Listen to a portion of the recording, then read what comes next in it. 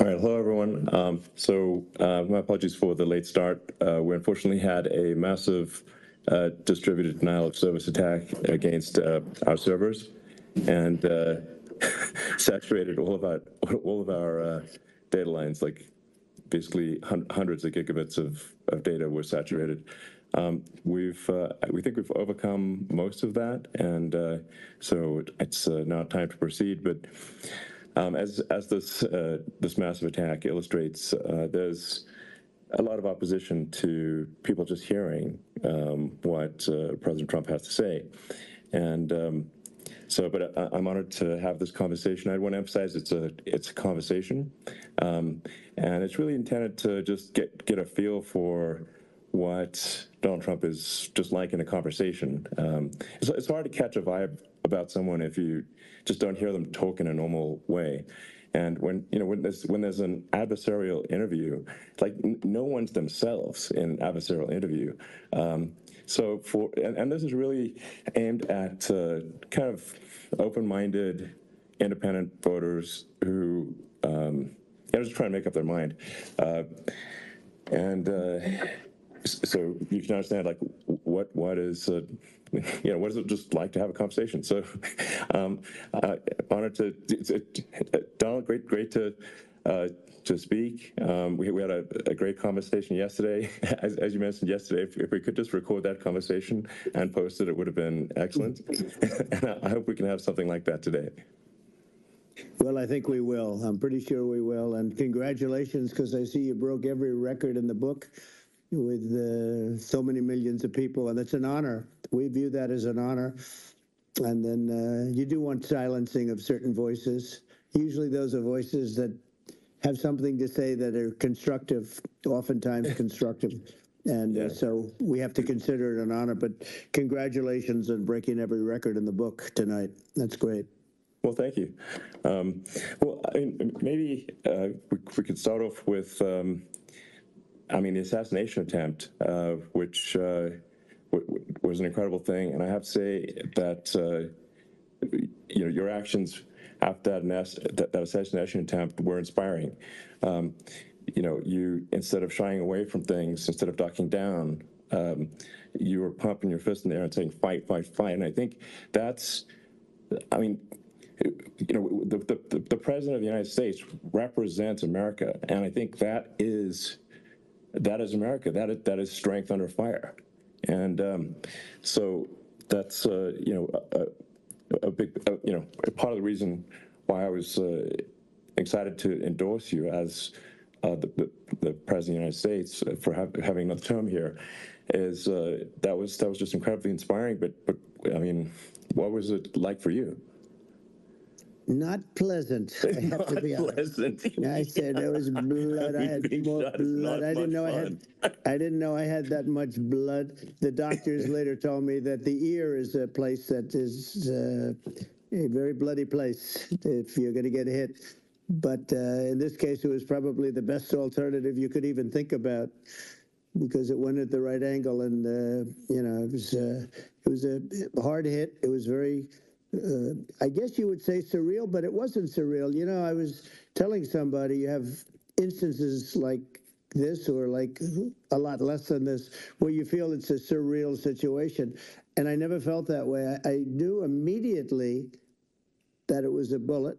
I knew immediately that it was at the ear. Yeah. And because it hit very hard, but hit the ear. And I also heard people shout, bullets, bullets, get down, because I moved down pretty nicely, pretty quickly, and we had bullets flying right over my head after I went down, so I'm glad I went down. The bigger miracle was that I was looking in the exact direction of the shooter, and so it hit me at an angle that was far less destructive than any other angle, so that was the miracle. That was, for those people that don't believe in God, I think we got to all start thinking about that. You have to... I'm a believer. Now I'm more of a believer, I think, and a lot of people have said that to me. A lot of great people have said that to me, actually. But it was amazing that I happened to be turned just at that perfect angle. And all because I put down a chart on immigration that showed that the numbers were so great. I love that chart even more maybe now it's a than I sign. ever. Maybe Yeah, that's a sign, you know. it's an immigration sign. You But highlighted a serious issue, and yeah, at that moment, that's right. the bullet missed your, hit your ear, but missed your head. I mean, Well, the amazing thing is that the sign, I said, bring down that sign on immigration. And it was literally about an eighth of a second where it would be good, and after that it was going to be a disaster, no matter which way you were facing. But it just had that perfect angle, which was exactly at this shooter. Very sad situation. Such a sad situation. As you know, we lost somebody that was great, Corey, who a firefighter, a great gentleman, a great trumper. He was just a fantastic family and a fantastic man. And a friend of mine came up, Elon, and said, I'd like to give the family some kind of help. And I said, that's great. He said, do you mind? I said, I don't mind at all. And he wrote out a check for $1 million, gave it to the wife. And, she said, this is really nice, but I'd rather have my husband back, which is a nice thing for somebody to say, to be honest. She's great. The family is great. And we raised a lot of money for them and for two other gentlemen are unbelievable people also. They were hit really badly. They thought they were not going to make it, and they did. The doctors in the Butler area, I tell you, they were incredible. They saved the two, and they were really hit tough, both of them, equally. And we thought, my first question was, because I heard bullets flying over me, I said, how many people were killed? Because we had a massive crowd there, a tremendous, thousands and thousands of people, and there was no land. I mean, it was all people. So I said, how many people have been killed? Because I knew there were other shots being fired. And they said, we don't know yet, but some people have been badly hurt. And I have to give the Secret Service a sniper, they call him, or sharpshooter, but sniper, because he didn't know there was a problem. He's an extraordinary shot, obviously, and he didn't know there was a problem. And he was able to pick it all out within 5 seconds. And he used one bullet from very far away, I guess probably about 400 yards. The shooter was 130. But he was on the opposite side of the field and the podium, and he saw the smoke and the flame from the gun, immediately recognized it, and immediately took a shot. And it was one perfect shot from very far away. And if he didn't do that, Elon, he would have. I mean, if he would have, a lot more people could have been badly hurt and killed. So I have to take my hat off to him, because that's also a surreal. You know, he's been with them for 23 years, and he's never had anything like this. And all of a sudden he has to act, and it's a very tough thing to act and to be shooting somebody. But he saw the gun, saw the smoke, saw the flame from the gun, very far away. Obviously has very good eyes. He's got very good vision, which I assume you have to have in that particular work. But he took aim very quickly, and they say it was approximately 5 seconds from long range, one bullet. If that didn't happen, because the shooter had a lot of bullets, he had a lot of cartridges up there with him. So well, I mean, that's clearly, he was very confident in taking that shot to stop the attempted assassination. But I mean, there does seem to be, some pretty significant failings elsewhere in the system. Like, there's just no way that, like, how on earth does a shooter get on a roof 130 yards away? That seems crazy. I think most people are wondering how on earth could such a thing happen. Well, I view it as two ways. There should have been nobody on the roof. There were people, because there were so many tens of thousands of people there. There were people that were seeing him, and there was one woman with a red shirt and Trump all over it, and she's screaming, well, that guy's got a gun. You saw it probably. There's a guy up there with a gun. I mean, it's like, I guess, for my part, and I think probably many members of the public are wondering, how the heck are, basically people wondering by it, pointing out there's a guy on the roof with a gun. and they're seeing it, but somehow it's not being addressed. That does seem crazy. Well, they're going to learn from this. The communication between the local police, who sort of had an idea, and then ultimately a man lifted himself up to the roof, could barely do it because he was pulling himself up, and he saw the man with the gun. The man with the gun pointed the gun at him. He thought he was probably going to get shot, but he was like pulling himself up, and because of that, he couldn't get to his gun. And he fell down, actually very badly hurt his leg, his ankle. I hear very badly, but he fell down. And he did, from what I understand, he did say there's a guy up there with a gun. And the shooting started very quickly after that. I think it forced the shooter to go maybe quicker. He was supposed to be a very good shot. Yeah. My sons, Don and Eric, they can't believe what happened, but they said from 130 yards, a bad shot would hit that target almost every time. They said it's like in golf, sinking a 2-foot putt. Yeah, it's not a tough shot. It's not a long shot. The Secret Service person had the long shot. He had triple the distance actually. So it was a terrible thing. Look. It's hard. I have to say this about the Secret Service. When I went down, and I went down based on, I think they're screaming, but other people also, because people saw this happen. You had so many people. One of the miracles was that nobody ran. I mean, if a gun goes off, the crowd control people showed us this. When guns go off, and it does happen in stadiums at a soccer match or some kind of a match, everybody flees. They call it a stampede, like cattle. But everybody, and a lot of people get killed with those stampedes. We had more people than you'd have at, some of these matches or these games, and nobody left. You had a small group behind us in the grandstand, and that was full. And you look at it as it was taking place, and normally they'd be running. They didn't leave. They saw that I was hurt. They saw a lot of blood, and they saw that I went down.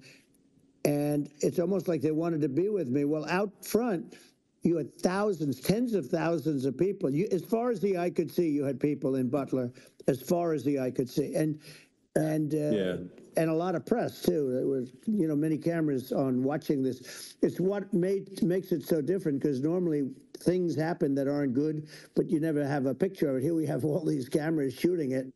So, sort of amazing. But one of the interesting things was that you didn't have anybody flee. You didn't have anybody stampede. Nobody. And there were some people behind me. They stood up and they're looking like, I mean, I'll tell you, you want to have them in a foxhole with you. I want to meet some of those people because it's so different from what you heard. But so I was down, but the Secret Service guys, there were bullets flying right over my head. You could hear them go whizzing. And these guys came jumping on top of me, and a young lady, Kate, would jump. They moved so fast, and let me tell you, that took tremendous courage. Now, there was a lack of coordination. There was, obviously everybody understands that that building should have been covered. And I mean, that was the big thing. I mean, looking at the aerial views, that building would be like the #1 spot for a sniper. I mean, it's like if you were to pick like what is the favorite place, if the goal is to assassinate, what's your favorite spot? That building. You're right. That building would be #1. That would have been the spot. It's like you can ask for a better location. It's like that would have been the spot. What people think is when the local policeman, who by the way, he really. He did what he was supposed to do. He couldn't hold on any longer. And then when he got his head just peeking above, this guy standing there with a gun at his head. And when he fell down, again, hurt his ankle very badly, but he was making the calls. But what happened is the firing took place very soon. So what they think is that this guy ran to his site, which he had all planned out with the gun. He ran to the site and he started shooting fast. And maybe that's why he sort of missed. I mean, he got me, but it could have been a much bigger problem. but he totally would have hit if you hadn't turned your head. So, like, there was it was a very near thing. It was a miracle. If I hadn't turned my head, yeah, I would not be talking to you right now. As much as I like you, exactly. I would not. Yeah, I would not be talking to you. You'd be talking to me from another realm, perhaps. Yeah, that's right. We'd be talking from a different place. But it was a it was a very terrible experience. The Butler Hospital, they did such a great job. The doctors were so good. Everybody was so good. There was a mistake. If somebody knew, because people were hearing that, there was just a bad feeling that somebody was around. You know that story now. It's been Yeah. And if somebody could have said, because they've oftentimes said, like there'd be a lightning storm or something, because I've done, I think, over 300. I think I did a lot more than that, but we did a lot. And oftentimes they'll say, sir, could you wait 10 minutes, please? Sir, could you wait 20 minutes? There's a storm overhead or lightning or something, right? And that happens often. Yeah. And this would have been a perfect time for that to have happened, but it didn't get coordinated. That was the problem. Well, it was I think your actions in the heat of fire, and like what I found admirable there was that you can't fake bravery under such circumstances. The courage is instinctual, or it is not. It's not a rehearsed action. And so I just want to say that I think a lot of people admire your courage under fire there. And so thank you very much. I appreciate it. I didn't think of it. I just wanted to get up. And I wanted to stand up. I wanted to let people know, I felt I was good when they were on top of me, covering me, actually, very much covering me, and very bravely. But I wanted to get up. I said, I want to get up. And they wanted, they have everything there. They wanted stretcher. I didn't like the stretcher. And I knew I was hit in the ear, but I knew I wasn't hit anywhere else. They felt I was hit someplace else because it was such a lot of blood. And they were sure that I was hit someplace else. And they were saying, sir, you were hit more than the ear. I said, nope, I was hit in the ear. I want to get up. Let me get up. And so I got up, and the crowd didn't know what to think. I mean, this was so many people, and you could see they were confused. They didn't know what to think. And I wanted to let them know I was okay. It was very important for me to let them know that. And they went wild. You've seen the after. They didn't go wild when I got up because they didn't know, was I alive? You really couldn't tell. When I stood up before the hand, before the fist in the air, they didn't know if I was alive. Nobody did. And when I put the fist up, they were just relieved and happy and thrilled, and the place went crazy. It was pretty amazing. Yeah. It was a terrible thing, but it was incredibly moving. Yeah. Well, and I mean, speaking of the sort of slide that got you to turn that saved your life, really, was the illegal immigration slide. Maybe this maybe this it's worth talking about that. So it was that slide saved your life. No, the illegal immigration saved my life. You're right, but it had to be at that exact angle. I mean, that's a great one. saved by illegal immigration. The incredible thing, though, when you talk about the odds, you had to be exactly at that angle, but the incredible thing is that the chart, I used it less than 20% of the time. It was just a moment. Yeah. It's always on my left, never my right, and it's always at the end of the speech. So here we have it. It's on the right, not the left. It's at the beginning, not the end. And even the people that put it up, they were unprepared, and they did a great job. They got it up immediately, fortunately. But I looked to the right, and the bullet came whizzing by, hitting my ear. So it was amazing. But when you think of the odds of that, and normally you wouldn't use it. Normally I wouldn't have the thing, and then it would have been a very different story. It's very much, I say, an act of God. It's a miracle that it happened, and I'm honored by it. I'm honored by it. Well, what were you about to say about illegal immigration before you were rudely interrupted? Well, I was going to say how good the numbers were. By the way, we're going back to Butler, and we're going to go back in October. We're all set up, and the people are fantastic in Butler. It's a great area. These are incredible people. like the three that, in the case of Corey killed, and the other two, the families are. I got to know them a little bit, and the families are. But we're going back to Butler, and I think I'll probably start by saying, as I was saying, prior to being so horribly interrupted, yeah. but. Yeah, so rudely interrupted by an assassination attempt. But no, but the chart. Some people have no manners. Elon, the chart was just a chart that, in my last week, we had the best illegal immigration numbers, meaning stopping. It was at the lowest. You've seen the chart. It's become quite a famous chart. Yeah. But that was the lowest point ever recorded. It was a really, I mean, I was very proud of those numbers. And then you see what happened with these people. Kamala and Joe, you see what happened. They just let it go. I had remain in Mexico policies. I had all these different policies that was so good. Guys like Tom Homan and Brandon Judd from Border Patrol. These are all people that they've been on television. They said it's the best numbers we've ever had. We had so many different checks. Catch and release in Mexico, not the United. We had catch and release in the United States. We had it in Mexico. We had so many things. We had things where if many people come in there, they have contagious diseases. We had everything passed. If you have a contagious disease, I'm sorry, but we cannot allow you into the country. So we were setting literally records, and all I was doing is showing that, and I use it sometimes, and in this case, I'm glad I used it.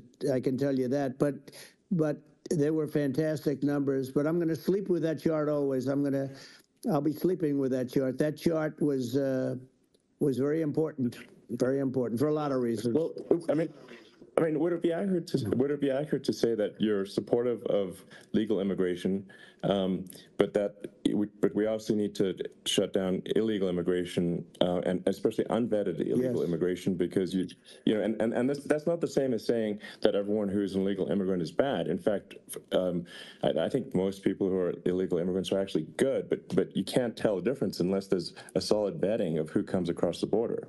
Does that accurately represent your position? I say it very simply. They have to come in legally. They have to be checked. Yeah.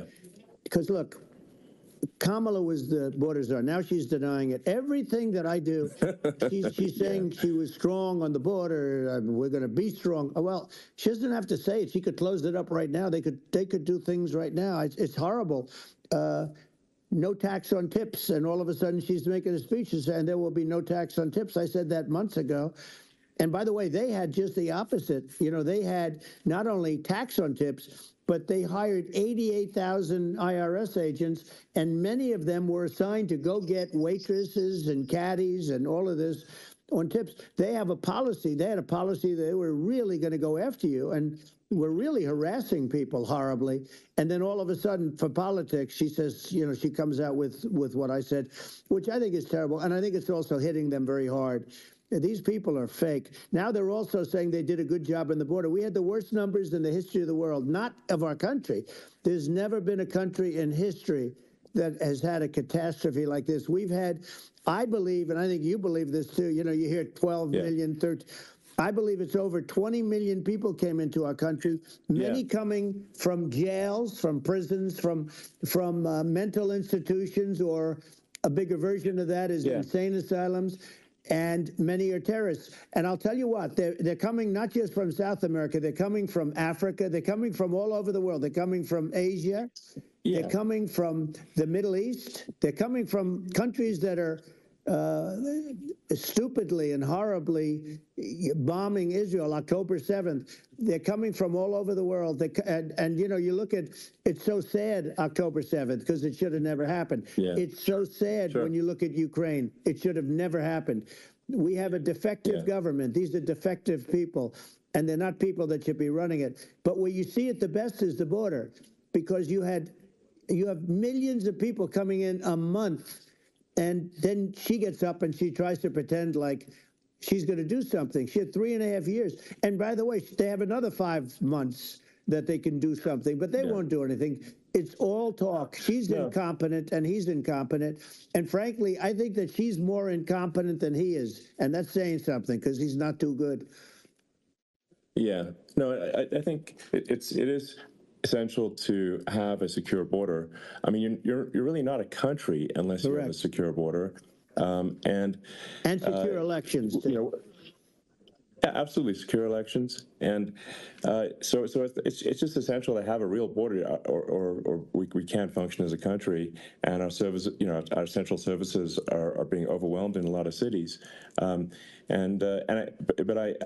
we were talking about earlier, I think having a legal immigration process that is smooth and efficient and done well. And speaking as someone who is a legal immigrant, I think like one way to think of it is, who do you want on your team?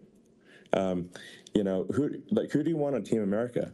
And I think we want to just say, okay, we want to let in people who are going to, be great contributors to our society and to our economy, and and who do you want on the team? And it's not to say that, like in my opinion, actually, I'd say like probably most of the illegal immigrants actually are actually good, hardworking people. That's my opinion, but some are not, and you just have this sort of adverse selection process where, if somebody's, if somebody's like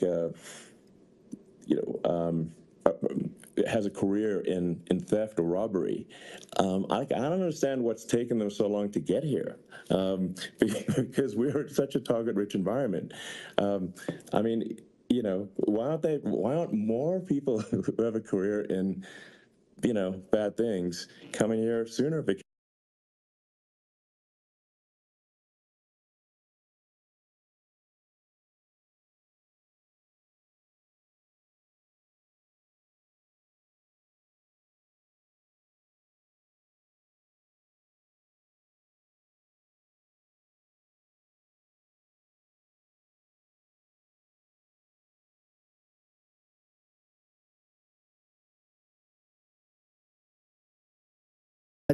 Uh, you have a lot of people that just shouldn't be. I think it's a much bigger number than you think.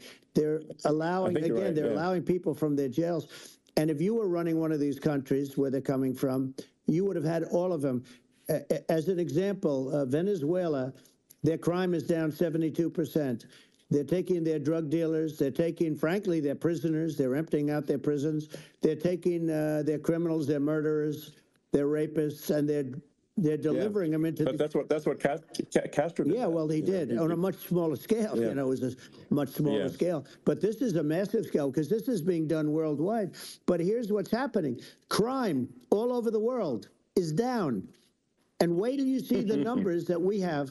This is migrant crime. This is crime that's going to be. Yeah. And I saw it today in New York, where somebody was knifed with a. Raped the girlfriend of a man that stood there watching in New York in one of the shelters, and started pulling out the knives, and bad things happened today. But this is happening every day. These are rough people. These are people that are in jail for murder and all sorts of things. And they're releasing them into our country, and they're telling them, if you come back, we're going to kill you. We're going to give you the death penalty or kill you. So they don't want to come back. But these are rough people. Yeah. These are criminals that make our criminals look like nice people. And it's horrible what they're doing. And she's in charge of it because, now she's trying to say she had nothing to do with it.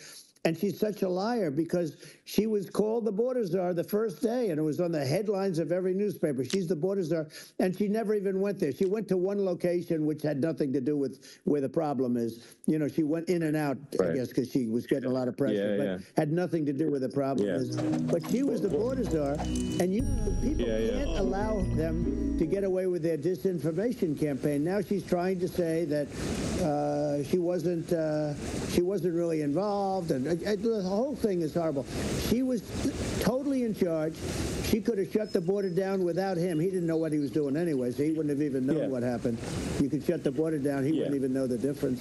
But the fact is that she was border czar. But if you don't have to call her that.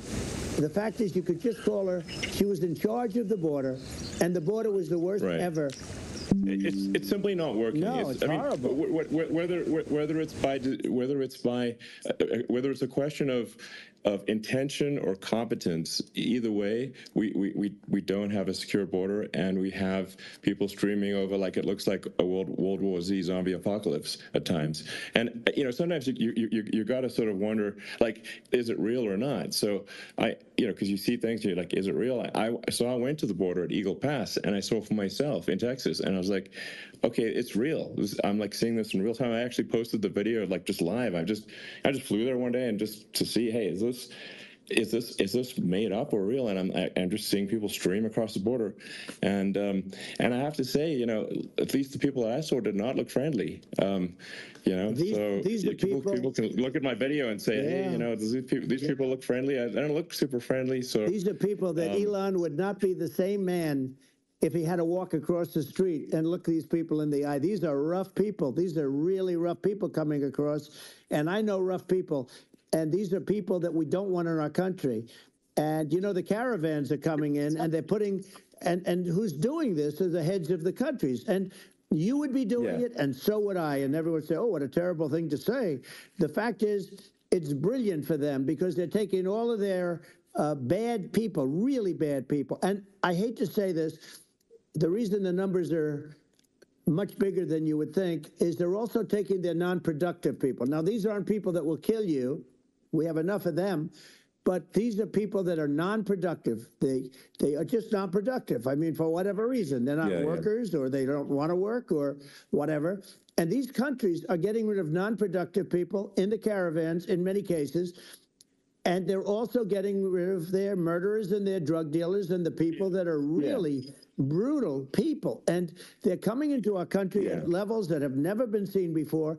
And I saw an ad just before I got on the air. I'm walking over here, and I saw an ad by Kamala saying how she is going to provide border security. Where has she been for 3.5 years? For 3.5 years, we have 20 million people for it. It's a terrible. Yeah, I think this, frankly, I think this is a fundamental existential issue for the United States. And if we have another 4 more years of open borders, and it's going to be even worse with another 4 more years, it's going to be even worse than it's been for the past 3.5 years. I'm not sure we've got a country. You don't have a country left. Elon, if they get in, you will have 50 to 60 million people from all over the world, not South America only. We think of South America, we think of Honduras and El Salvador, Guatemala, and Mexico, the 4. But it's not that. It's everywhere. They're coming in from everywhere. And I had to stay in Mexico. Yeah, I think this is a super important point. Like people, it's like basically when I went down there, I was like, well, where are people from? It's like almost no one was from Mexico. No, Mexico left. It's just the border. It's just the border with Mexico. But the people coming in, it's Earth, the rest of Earth, and America is only about 4 or 5% of the population of Earth. It would only take a few percent of the rest of Earth to overwhelm everything in the US. We're already overwhelmed, Elon. We're overwhelmed. You had to see the news tonight about New York, and I love that place. And what they're doing to it is horrible. What they're doing to it, and all the courts do is they try and focus on Trump. Okay, let's focus on Trump, who did nothing wrong. I complain about a rigged election. Elon, what's happened is unbelievable. You have from Africa, from the Congo, they're coming, from the Congo. And 22 people came in from the Congo recently, and they're murderers, and they dropped them. They drop them. They take them out of jails, which is very expensive, to maintain the jails, although they don't do too much maintaining, I can tell you. But they take them out of jails, prisons. They take them out, and they bring them to the United States. They deposit them in the United States and say, don't ever come back or you're going to be executed. And they don't want to come back, but they won't come back. Sure. But they're coming from Africa. They're coming from Asia. They're coming from the Middle East. They're coming from South America. Well, they're coming from everywhere. Earth, basically. And there are a lot of really bad ones. It's just an everywhere on Earth thing, and it's just not possible for the United States to absorb everyone from Earth or even a few percent of the rest of Earth. It's just not possible. So, well, Elon, we're going to have to finish this up. We're going to have the largest deportation in history of this country, and we have no choice. Otherwise, we're going to have a country. What they've done to our country. Think of it. with in Venezuela and in some of these other countries, crime is down 50, 60, 70, 80%. And you would be the same. You would have. Yeah. I'll tell you what. Venezuela has not gotten rid of all of them. They've gotten rid of about 70% of their really bad people. Their jails are about 50% put into the United States. Same with other countries. Sure. Some are 30%, some are at 50%. They're all different. But the bottom line is they're all going to be at 100%. Why wouldn't you put 100% of it? And they're doing it right now while this third-rate phony candidate. Don't forget, I beat Biden. He failed in the debate miserably. And, some people said, oh, gee, it's too bad. It's too bad he did so badly, or I did well in the debate. The first night they said, wow, one of the people at CNN said that was the greatest debate performance I've ever witnessed. And then 2 days later, they didn't talk about that. They just said he was bad. But that's okay. That's the way I get treated, and I don't mind that at all. What I can tell you is this. We cannot have a Democrat. We cannot have her. She's incompetent. She's as bad as Biden in a different. Look, she hasn't done an interview since this whole scam started. And say what you want. This was a coup. This was a coup of a president of the United States. He didn't want to leave, and they said, we can do it the nice way, or we can do it the hard way.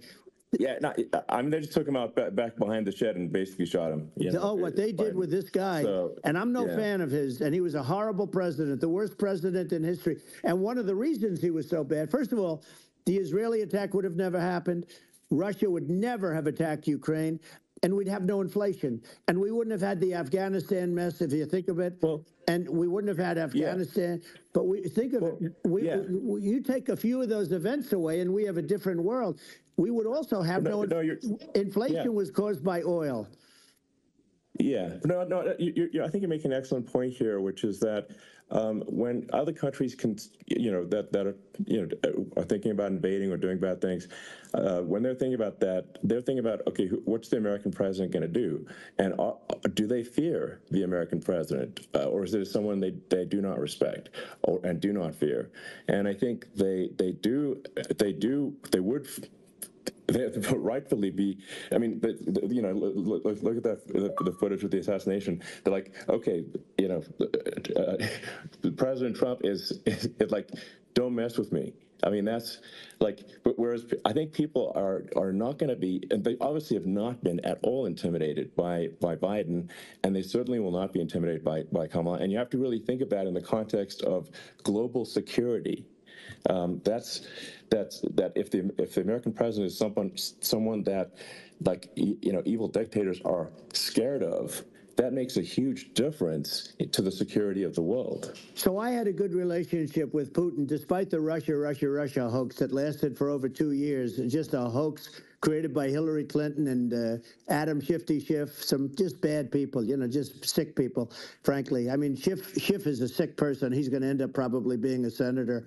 It's hard to believe. The whole thing is hard to believe. But, they put our country in danger with that stuff, too. They actually, when they make up stories, and you have to fight your way out of it for a long time. But I know Putin very well. I got along with him very well.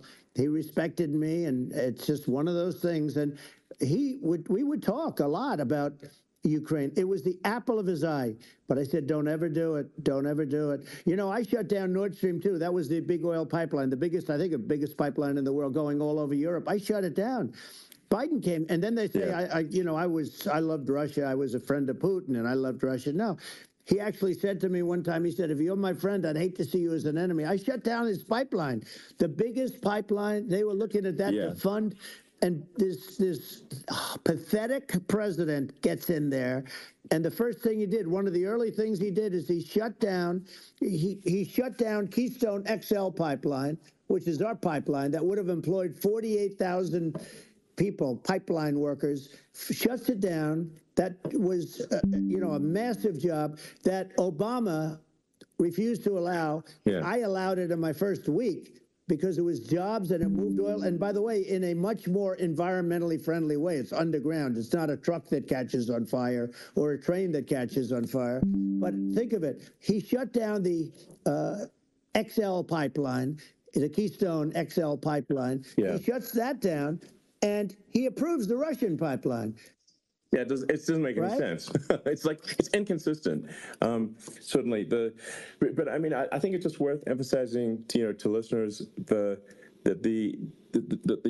immense importance of whether the United States president is intimidating or not intimidating, and how much that matters to global security.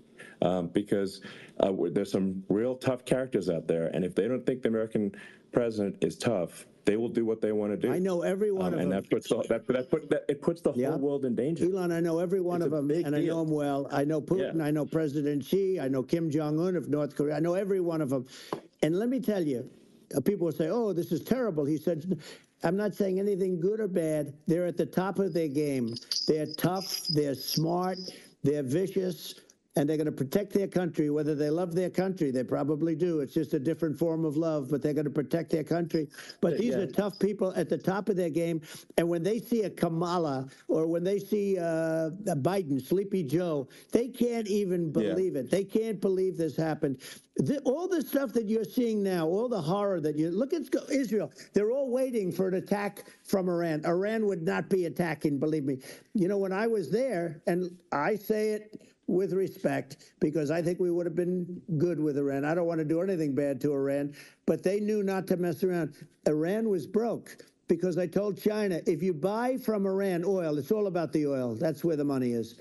But if you buy oil from Iran, you're not going to do any business with the United States.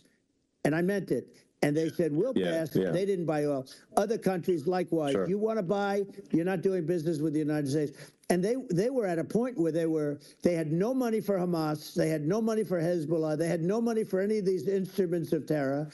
And it was amazing. In fact, there were articles when I was leaving, which is hard to believe, actually, especially when you look at what's happened to our country. Our country is so bad right now. It's such a different place. We were respected. Think of it. 4 years ago, we were so respected to a point where when I said don't buy oil, they didn't buy oil, but they had no money, and Israel would have never been attacked. Zero chance. And again, I said to Vladimir Putin, I said, don't do it. You can't do it, Vladimir. You do it, it's going to be a bad day. You cannot do it. And I told him things that what I do, and he said, no way. And I said, way. And you know, it's the last time we ever had the conversation. He would never have done. I got along well with him. I hope to get along well with him again. You know, getting along well with them is a good thing, not a bad thing. I got along well with Kim Jong-un. When I met with President Obama just before entering, you know, it's a sort of a ritual, and I sat down with him and we talked. It was supposed to be for a very short period of time. It turned out to be a long period of time. I said, what's the biggest problem? He said, North Korea. I had that problem worked out very quickly. It was nasty at the beginning with the Rocket Man and, you know, all the different things. But all of a sudden I got a call. Those were some epic tweets, by the way. Yeah, they were epic everything. He said that he has a red button on his desk. I said, I have a red button on my desk too, but my red button is much bigger and my red button works. And then I called him Little Rocket Man of Little Rocket Man. Anyway, here's the bottom line. All of a sudden I got a call from him. And they said they want to meet. They want to meet me. And we met, as you remember, we met in Singapore. We met also in Vietnam. And I got along with them great. We were in no danger. But President Obama thought we were going to end up in a war, a nuclear war with him. And let me tell you, he's got a lot of nuclear stuff, too. Exactly. He's got plenty of nuclear. He can do plenty of damage. So yes, I mean, it's because, you know, I mean, people like Kim Jong-un, they respond to strength, not weakness. Well, he and I had a good relationship. You know, remember I met him and we walked onto his land. Nobody ever walked onto his land before.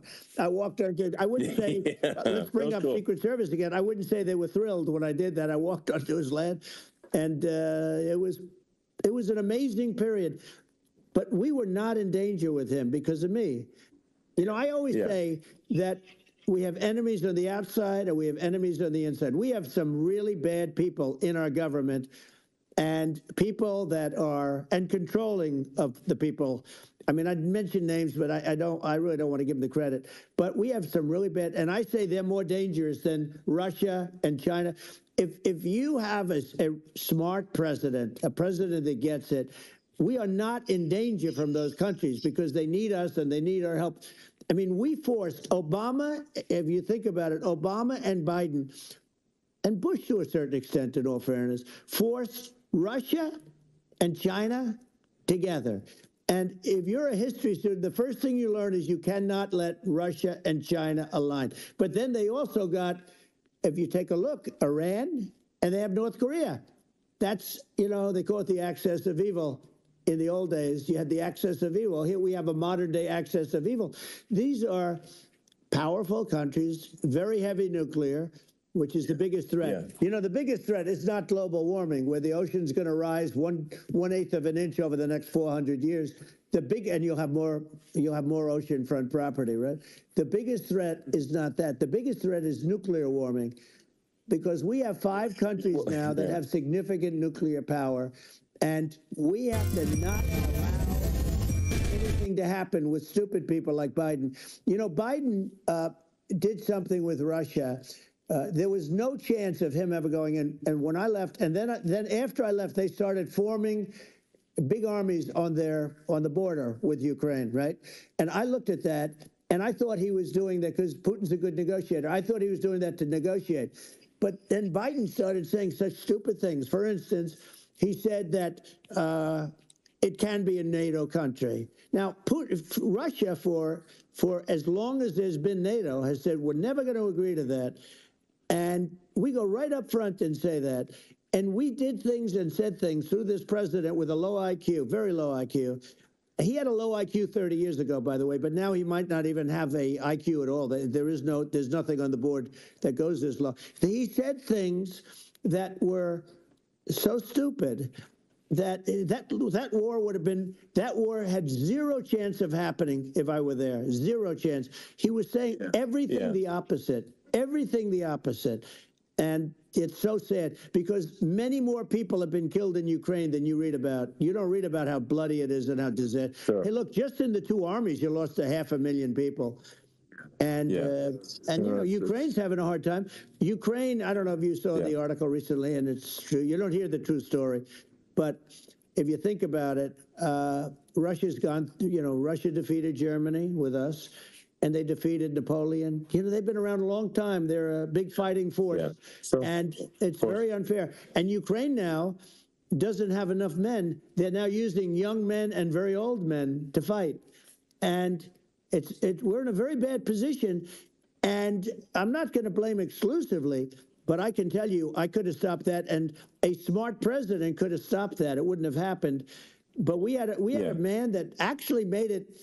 It made it more prevalent. It was so bad, the words that he was using, the stupid threats coming from a stupid face that he was using. I said, this guy's going to cause us a war. He's going to cause us. And let me tell you, it can lead to World War III. That can lead to World War III. The Middle East can lead to. We have numerous places that could end up in a World War III right now for no reason whatsoever. I think you're right. I think people underrate the risk of World War III, and it's just you know, when you're looking at the risk of global thermonuclear warfare, it's game over for humanity.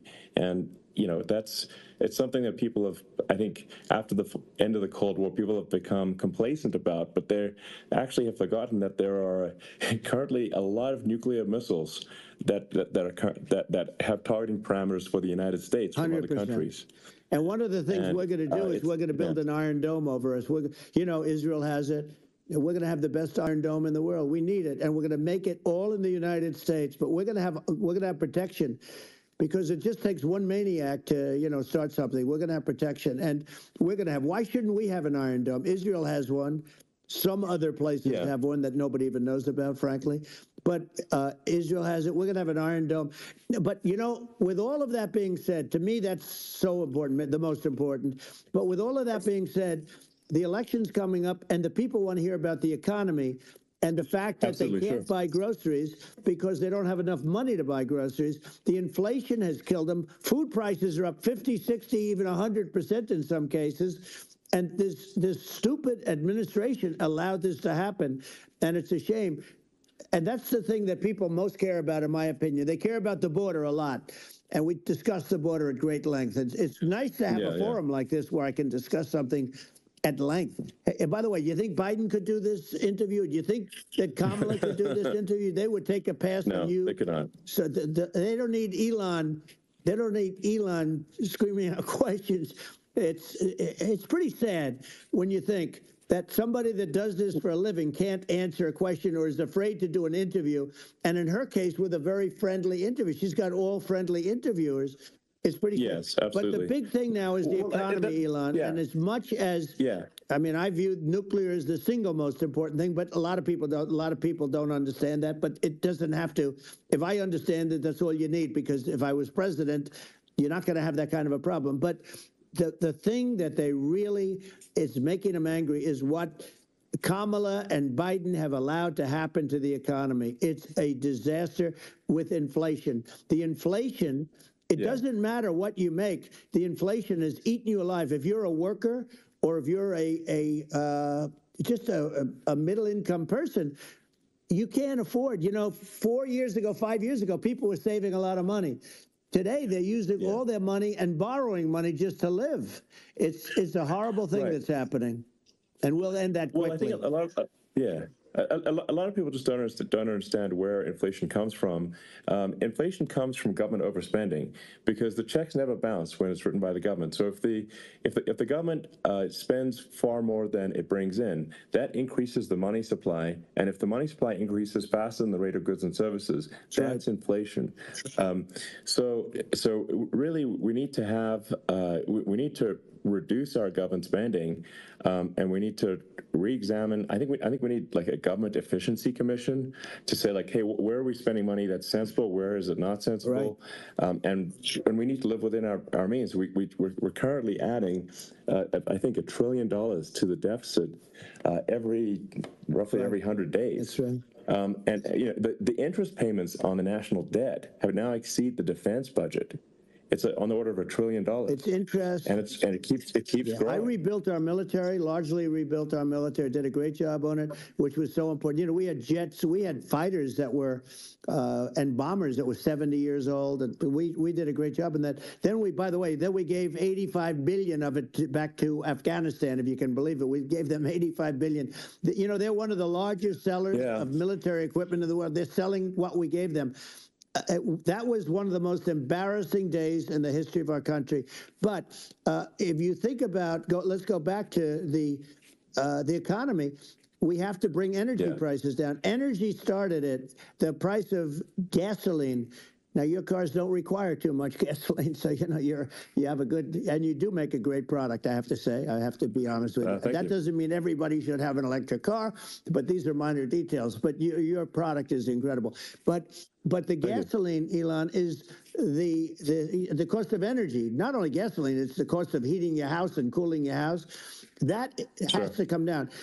It's gone up 100%, 150, and 200%, and that has to come down. When that comes down, and we're going to drill, baby, drill. They stopped drilling, and then they went back to drilling because they went back to the Trump policy. But if they won the day after they get into office, this country will go out of business because they're going to go to an energy policy that's not sustainable. Wind and different things.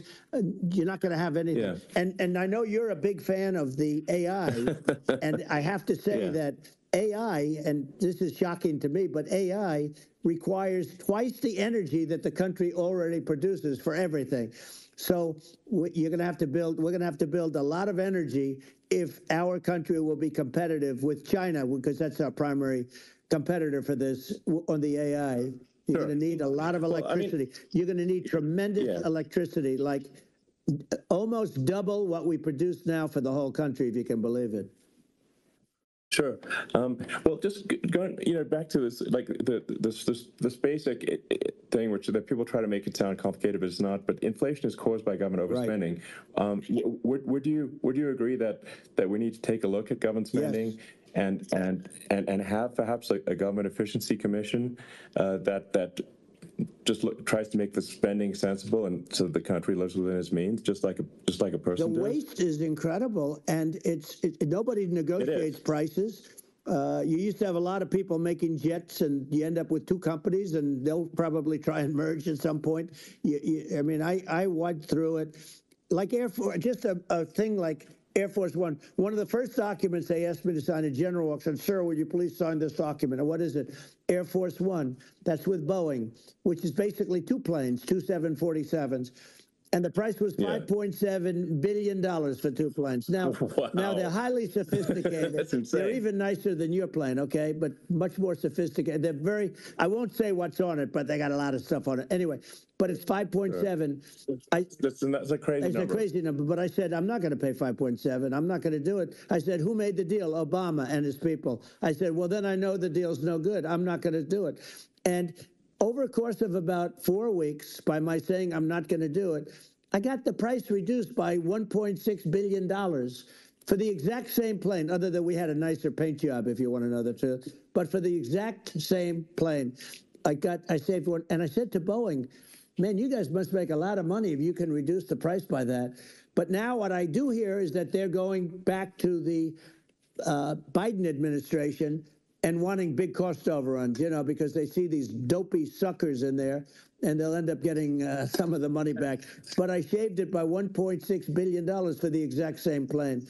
And you can now take that and multiply that out times thousands of other items. Multiply it by the zillion, numbers are astronomical. Yeah. I agree with you.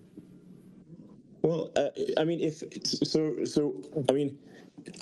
I think it would be great to just have a government efficiency commission that takes a look at these things and just ensures that the taxpayer money, the taxpayers' hard-earned money, is spent in a good way. And I'd be happy to help out on such a commission. I'd love it if it were formed. Well, you're the greatest cutter. I mean, I look at what you do. You walk in and you just say, you want to quit? They go on strike. I won't mention the name of the company, but they go on strike, and you say, that's okay, you're all gone.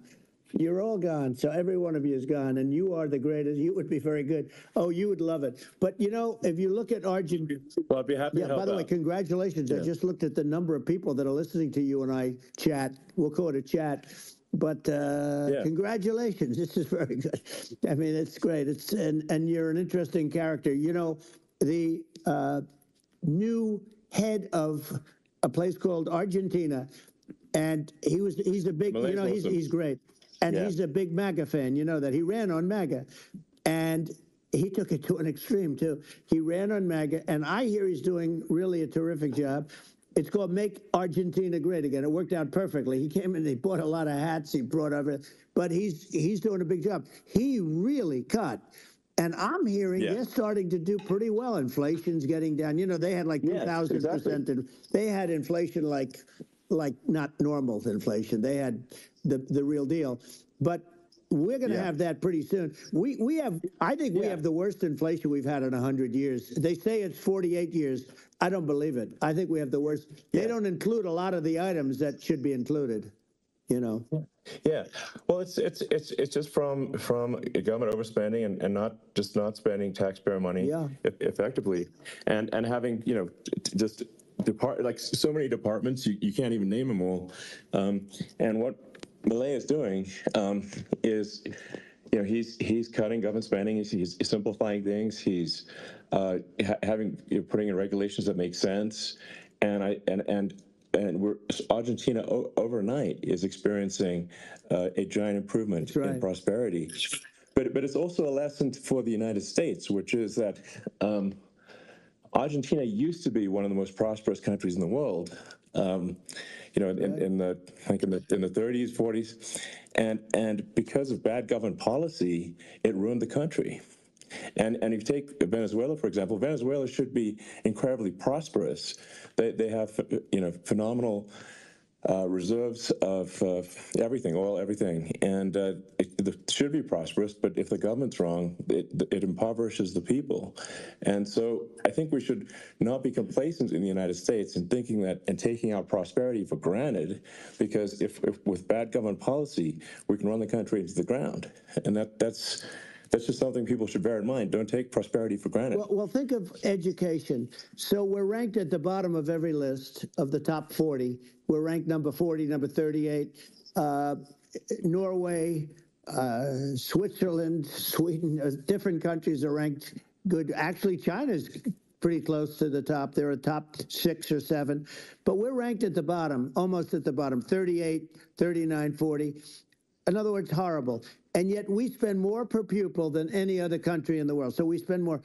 And what I'm going to do, one of the first acts, and this is where I need an Elon Musk. I need somebody that has a lot of strength and courage and smarts. I want to close up Department of Education, move education back to the states, where states like Iowa, where states like Idaho, not every state will do great because states that basically aren't doing good now. You look at Gavin Newsom, the governor of California. He's terrible. He does a terrible job. So he's not going to do great with education. But of the 50, I would bet that 35 would do great, and 15 of them, or 20 of them will be as good as Norway. Norway is considered great. You can name them. I mean, they're so good. Some of these countries are so good. But if you go into some of these really well-run states, we have states that don't know what debt is. We have states that have low taxes, no debt, everybody working. They're really well-run. Sure. And maybe they have certain advantages in terms of location, in terms of, the land or the sun and the water and the whole thing. There are a lot of advantages that some people have. But if you moved education back to the 50, you'll have some that won't do well, but they'll actually be forced to do better because it'll be a pretty bad situation. But if you think about it, you'll have some of these states. I'll bet you'd have 30, 35 states. It'll be much better. And you know what it'll cost? Less than half what it is in Washington. And these people don't care about the students in these, faraway states. And it'd be unbelievable. Yeah. I think you're making a good point in that if the states have to if each state has to compete against other states, then people will naturally move to states where it's better. Well, like California, as we said, it's a badly run state. I could go through. I got so many friends that are in those states, even if they're Democrats. I hate to mention certain states, but Illinois is badly run with Pritzker. He's a real loser. But some of these places are just badly run. But it's almost going to force them to run better, and they won't do it good initially. But you're not going to do worse than you're doing right now. And I would say that the cost, you would cut your cost by 50 or 60%. And you'd have a little monitor. You want to make sure they're teaching English as an example. Give us a little English, right? Sure. Right? Yeah. No, but I mean, too much. I mean, some of these governors are doing so badly. I mean, they got so many people moving out of their state. They should get U-Haul Salesman of the Year award because they're driving so much U-Haul. It's actually amazing. It's just people moving out. Isn't it amazing to you as a businessman that they can even survive? Like Illinois. So many people are leaving, and you wonder, how do they survive? I mean, how do they survive? I saw where you left California, and you moved to Texas. Texas does a great job. But, I mean, I just wonder, how do these states survive when big businesses, a big oil company just left California, as you know, and they moved to Texas. How do these big states survive when they lose so many businesses? And their taxes are already really high. The taxes are among the highest taxes. You almost wonder, how do they continue on? And in many cases, the governors don't do a good job, and they're crime-ridden places. You wonder, how do they continue to just go on? It's not a good situation. I mean, I think the only thing that's going to force some of these states to change is if they risk bankruptcy and they're not getting bailed out by the federal government. Right. Well. That's the only thing that's going to get them changed. You remember the area in California where they had that, where I guess somebody had sticky fingers and they stole a lot of money, and they went into a form of chapter, and it was very nasty for a period of time. But now it's probably the most popular place in all of California. So at some point, something like that may have to happen. But the problem is, you can't penalize people that loan money to the state when you have incompetent people like a Pritzker. Look, the family didn't want him in the family business, and then he ends up being governor of Illinois. So why is he going to be a great governor? And you have people. I could name every one of them. I got to know every one of these, and some are very good, and some are just horrible. Well, I think that, I mean, the larger point here, too, as you're saying, like a lot of people are concerned about the economy, a lot of people are concerned about inflation, and inflation is effectively a tax on people that save money, Yeah. and for people that are working day to day, it's just a form of taxation, and if we can solve the government spending problem, we'll solve the inflation problem, which means people will have a better standard of living, and that's a really big deal. Well, the people that got hurt worse are the people that did it the way they were taught to do it all through, their younger life and their young life and their whole life. The people that saved money and then they got no interest on their money and inflation destroyed them. And frankly, they were almost better off if they didn't do anything like that. I mean, those people have been absolutely decimated, and we're going to bring those people back and help those people. We've got to get the prices down. When I look at bacon costing 4 or 5 times more than it did a few years ago. When you look at some of the food products in grocery stores, people go, they can't believe it. They used to be able to buy a whole cart, and today, a lot of people just don't have the money. They go in and they can't buy anything. They look at it's sticker shock. They call it sticker shock, right? I think it really just comes, like I said, I think it just comes down to really, I guess, two things, which is that if you solve government overspending, you solve inflation, which improves living standards of the average person, and then if you deregulate, like have sensible regulations, so because a lot of the regulations are nonsensical and cause the cost to be extreme for no reason, but unless you've got effective deregulation, like Reagan did a great job on deregulation in the 80s, but it's been 40 years since we had anyone really. I mean, during your administration, we made some progress, but I think there's opportunity to make, I think, radical progress with sensible regulation. And if Elon, those two things, those are the big deals. We set a record. We did more deregulation and more restrictions on all of the different businesses than any other president. Remember, I had the rule for everyone we put in, you have to get rid of 10 or 12. And we did radical cuts on all of that. And a lot of that's being put back by this administration. And we did radical cuts on things that weren't necessary. But we were all set. We had the best economy ever maybe in the world. And then what happened is COVID came in, and we had to focus on that, and nobody knew what it was. And I always say I got good marks on economy, good marks on military. We knocked out ISIS. We did so many different things. We rebuilt. But, I never got the credit that we really deserved on what we did with COVID. We never got the credit. But had that not happened, a gift from China, from Wuhan, came in from Wuhan, the Wuhan labs, and I always said it, and it turned out to be right. But had that not happened, we were set to start reducing debt. We were going to reduce taxes further. I gave the largest tax cuts, and we were going to reduce taxes still further for middle-income people, not only businesses. But we did it for businesses because they're the ones that's why we had the great job numbers. But we were set to really start reducing debt.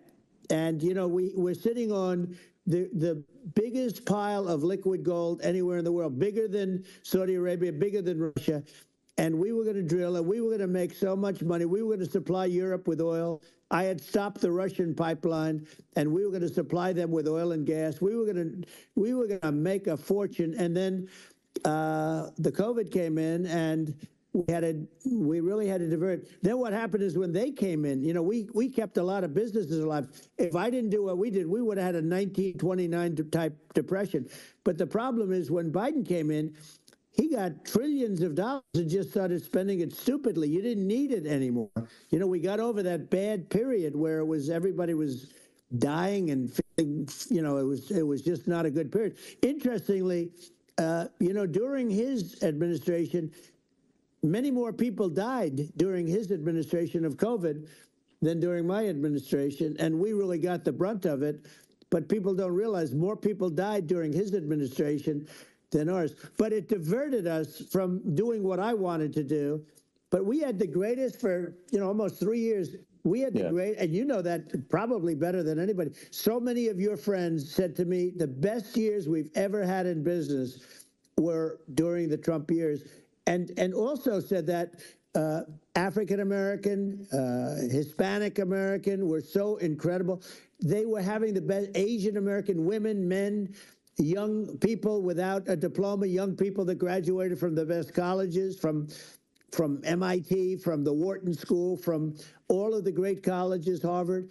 They were doing better, and people without a diploma were doing better, and everybody was happy. And then COVID came, and we had the problem is they spent trillions and trillions of dollars. They wasted. They shouldn't have taken any money, and we wouldn't be having inflation right now, which is killing our country. Yeah, absolutely. I mean, I should probably say something about, like, maybe my views on, climate change and oil and gas, because I think I'm probably different from what most people would assume, because my views are actually pretty, I think, moderate in this regard, which is that I don't think we should vilify the oil and gas industry and the people that have worked very hard in those industries to provide the necessary energy to support the economy. And if we were to stop using oil and gas right now, we would all be starving and the economy would collapse.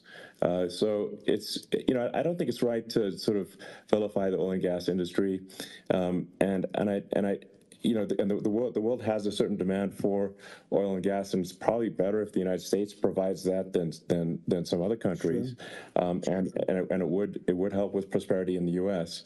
And at the same time, obviously, my view is like we do over time want to move to a sustainable energy economy, because eventually you do run out of. I mean, you run out of oil and gas. It's not there for. It's not infinite. And there is some risk. I think it's not, the risk is not as high as a lot of people say it is with respect to global warming. But I think if you just keep increasing the parts per million in the atmosphere long enough, eventually it actually simply gets uncomfortable to breathe. People don't realize this. If you go past 1,000 parts per million of CO2, you start getting headaches and nausea. And so we're now in the sort of 400 range. We're adding, I think, about roughly 2 parts per million per year. So, I mean, it still gives us, so what it means is, like, we still have quite a bit of time, but so there's not, like, we don't need to rush, and we don't need to, like, stop farmers from farming, or, prevent people from having steaks or basic stuff like that. Like you leave the farmers alone. I agree. How crazy is that? Where I mean, you have farmers that are not allowed to farm anymore and have to get rid of their cattle, and the whole world is a little crazy. But it's largely taken its lead from us. I do say, though, I've heard in terms of the fossil fuel, because even to create your electric car and create the electricity needed for the electric car, fossil fuel is what really creates that at the generating plants. And, so you sort of can't get away from it at this moment. I mean, someday you might be able to. But I do hear we have anywhere from 100 to 500 years left. Much of it hasn't even been found yet. Yeah. But there are tremendous, like ANWR. I got ANWR in Alaska approved. Ronald Reagan couldn't do it. Nobody could do it. Everybody tried. Nobody could do it. I got it approved. The first thing that Biden did was unimprove it, to get rid of it. He ended it. His secretary went in and she ended it. And what a disgrace. That's ANWR. That's bigger, or they think it could be bigger than Saudi Arabia in Alaska. Could be bigger than Saudi Arabia. But they went in and they terminated it. And I'll get it going very quickly, because not only is it big for Alaska, I mean, you talk about economic development, that for the United States, I mean, that is, they say, bigger than Saudi Arabia or the same size, and pure, really good stuff. And, they end it. So I think we have, perhaps hundreds of years left. Nobody really knows. But during that time, something will come around that will be very good. Yeah. Well, I mean, my estimate would be, a little more aggressive than that, but it's not the sort of like we're all going to die in 5 years stuff. That's obviously BS. But I mean, my view is, like, if you just look at sort of the parts per million that increments every year, you get sort of 2 or 3 parts per million every year of CO2. I mean, I think some of that, it's problematic if it accelerates, if you start going from 2 or 3 Right. to, say, 5. And then there may be some situations where you get just a step change increase in the CO2. And I think we don't want to get too close to 1,000 ppm, because like that's actually makes it uncomfortable to breathe. Like just existing in 1,000 ppm CO2 is uncomfortable. That's like that's considered like an industrial hazard. Right. Just so it's that's actually, you start getting headaches and stuff. So it's even without global warming, it's not comfortable to live. So you don't want to get too close to that. But I mean, I think I think we want to just move over, and if I don't know, 50 to 100 years from now, we're I don't know, mostly sustainable. I think that'll probably be okay. So it's not like the house is on fire immediately, but I think it is something we need to move towards. And on balance, it's probably better to move there faster than slower, but like I said, without vilifying the oil and gas industry, and without causing hardship in the short term. I think this can be done without, but people can still have, a stake, and they can still drive gasoline cars, and it's okay. It's like, it's not. I don't think we should vilify people for it, but I think we should just generally lean in the direction of sustainability. I actually think solar is going to be a majority of Earth's energy generation in the future, and it's certainly trending that way. And so you get the solar power, combine that with batteries, so because obviously the sun doesn't shine at night, and then you use that to charge the electric cars, and you have a long-term sustainable solution. And that's what Tesla's trying to move things towards, and I think we've made a lot of progress in that regard. But when you look at our cars, we don't believe that environmentalism, that caring about the environment should mean that you have to suffer. So we make sure that our cars are beautiful, that they drive well, that they're fast, they're sexy. I mean, they're cool. In fact, literally, I made this sexy joke: Model S, Model 3, Model X, and Y spells out sexy. It's probably the most expensive joke out there. But I don't know. I like cheesy humor, So, but I'm a big fan of, like, let's have an inspiring future, and let's work towards a better future. And we can do so without demonizing people. Right. I'm okay. It's very interesting. You use the word global warming, and today they use the word climate change because, you have some places that go up, and so they were getting themselves in a little trouble with the word global warming, because not every place is warming. Some places are going the opposite direction. But, I'm sort of waiting for you to come up with solar panels on the roofs of your cars and on the trunks of the cars. And it just seems like something that at some point you will come up with. I'm sure you'll be the first. But it would seem that a solar panel on the roofs, on flat surfaces, on certain surfaces might be good. Yeah. At least in certain areas of the country where you have the world, sure, where you have the sun. But I would think, and I have no idea because that's not my world, but I would think that this would be something that would be interesting. But the one thing that I don't understand is that people talk about global warming or they talk about climate change, but they never talk about nuclear warming. And to me, Sure. that's an immediate problem. Because you have, as I said, 5 countries where you have major nuclear, and probably some others are getting there, and that's very dangerous. That's where you need a strong American president, because you don't want to have this proliferation. But you have 5 countries and getting more. China is much less than us right now, but they're going to catch us sooner than people think. They're way lower. Russia and us are number 1, and we're sort of tied. And China is far behind, but they're developing at a level that, you're not surprised to hear, very fast. They'll end up catching up, maybe even surpassing. But to me, the biggest problem is not climate change. It's not, and everything's, a problem, but it's degrees. To me, the big problem is the nuclear power. The power of nuclear is so great. And when I talk about I'll prevent World War III, I will. But the truth is that you have to, because this is no longer army tanks going back and forth and shooting at each other. This is a level of destruction and power that nobody's ever seen before.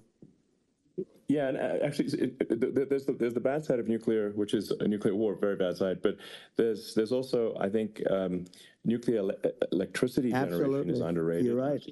And it's actually, people have this fear of nuclear electricity generation, but it's actually one of the safest forms of electricity generation. It's just a huge misunderstanding. And if you look at the injuries and deaths, caused by, say, I mean, I'm not going to try to pick on coal mining, but just any kind of mining operation, and there's a certain number of injuries and deaths per year. And you compare that to nuclear. Nuclear is actually way better. So it's underrated as an electricity source, and I think it's something that's worth reconsidering. But there's so much regulation that people can't get it done. So that, maybe they'll have to change the name. The name is just, it's a rough name. There are some areas like when you see what happened in bad branding. Right, we'll have to rebrand it. We'll have to give it a good name. We'll name it after you or something.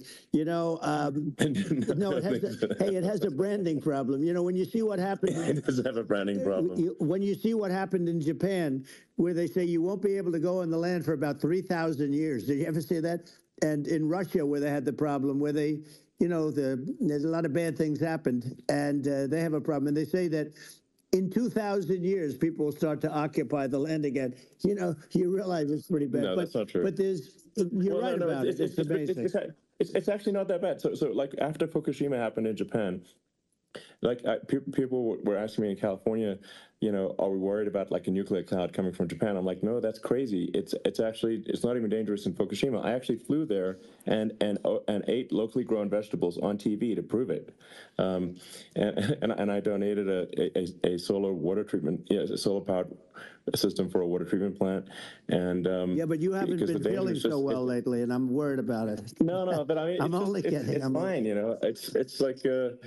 Hiroshima and Nagasaki were bombed, but now they're like full cities again. So it's really not something that So it's not as scary as people think, basically. But let's see. I mean, are there some other topics we should touch on? Like lawfare. I think we need to be concerned about what they've done to this country. Obviously, yeah. Well, we just won the big case in Florida. This was a Biden administration did something that's never been done in this country, and that's go after their political opponent, me, with this nonsense and just nonsense. And the big case in Florida we won, but they always pick a judge and a jury, and they use local DAs, they use the local attorney generals, like Fani, Fani, spelled Fani, Fani. And it's all a big hoax, and it's all run from there. Like in Manhattan, one of the top people from the Justice Department went in, ran Manhattan, ran the state. The Letitia James deal was run by a person from the Department of Justice, Biden. They've never done this before, and they set up a very bad precedent. It's called lawfare, warfare. It's a terrible thing, and never happened in our country. It does happen in banana republics and third world countries, but it's never happened. And the incredible thing is it actually drove my numbers up because people see, fortunately I have a platform like you, or, in all fairness, like a conversation like this, where I can talk about it and people understand. I mean, you fight for election integrity and you end up getting indicted because you're fighting for election integrity. And when the day comes that you can't fight for election integrity, you don't have a country anymore. So what happens is they went after their political opponent, me. Now Biden's, close to vegetable stage, in my opinion. Okay, I looked at him today on the beach, and I said, why would anybody allow him? The guy could barely walk. Why would anybody allow him? Does he have a political advisor that thinks this looks good? He thinks this looks good because it looks so bad, and it's ridiculous. I mean, and he's been doing that for a long time. He can't lift the chair. The chair weighs about 3 ounces. It's meant for children and old people to lift, and he can't lift it. The whole thing is crazy. Well, he's clearly, he's clearly like, we just don't have a president right now. You don't have a president, and she's going to be worse than him because she is a San Francisco liberal who destroyed San Francisco, and then as Attorney General, she destroyed California. You talk about location, and we're talking about the sun and the water and all. There's nothing better than California. She has destroyed that. She was the original DA. She was the original in San Francisco. She was the original Attorney General in California. What she has done to California is, well, you know better than I do. You just left California for a lot of those reasons.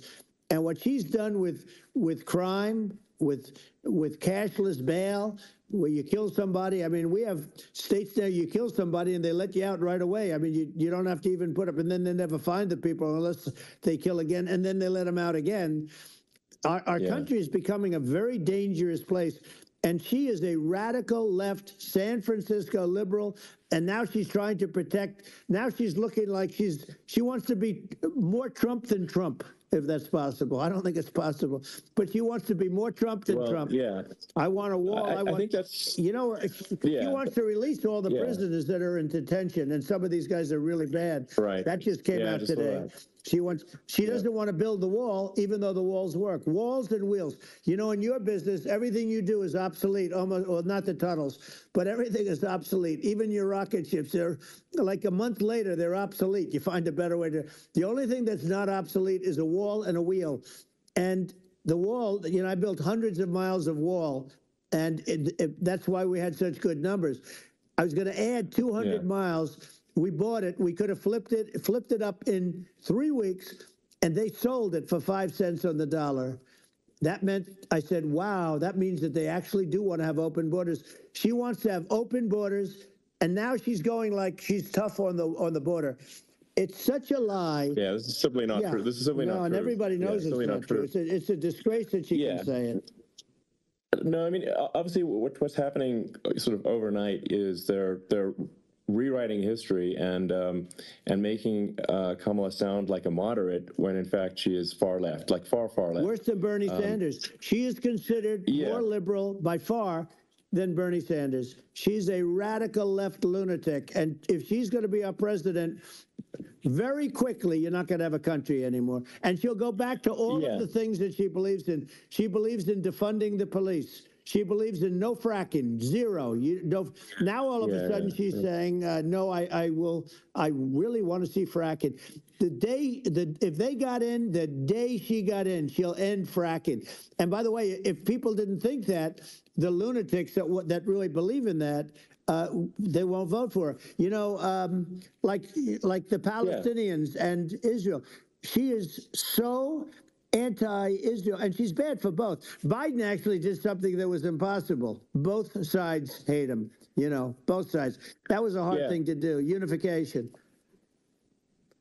Yeah, no. I mean, Netanyahu came to give a talk to a joint Senate and House sitting, and I was there, and Kamala stood him up.